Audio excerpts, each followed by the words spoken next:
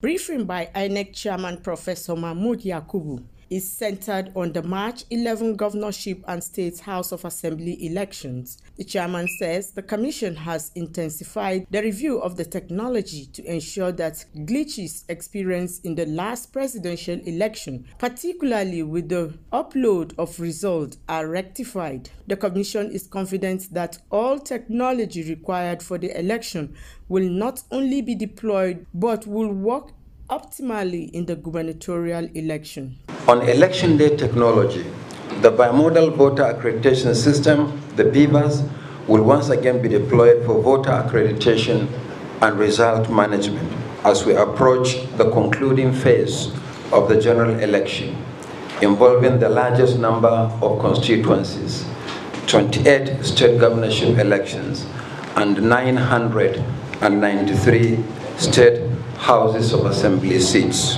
He explains that resident electoral commissioners will be held accountable for poor arrangement or failure to deploy electronic power generators to collation centers or polling units where such facilities needed. Professor Yakubu notes that infractions of all kinds from last week's election will be addressed.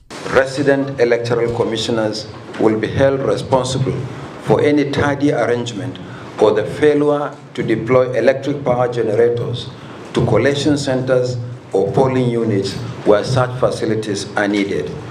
The Commission has enough facilities in all the states of the Federation.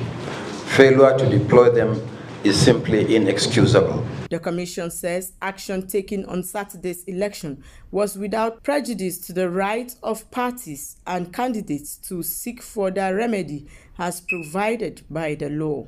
Juliet Dangiwa, ITV News.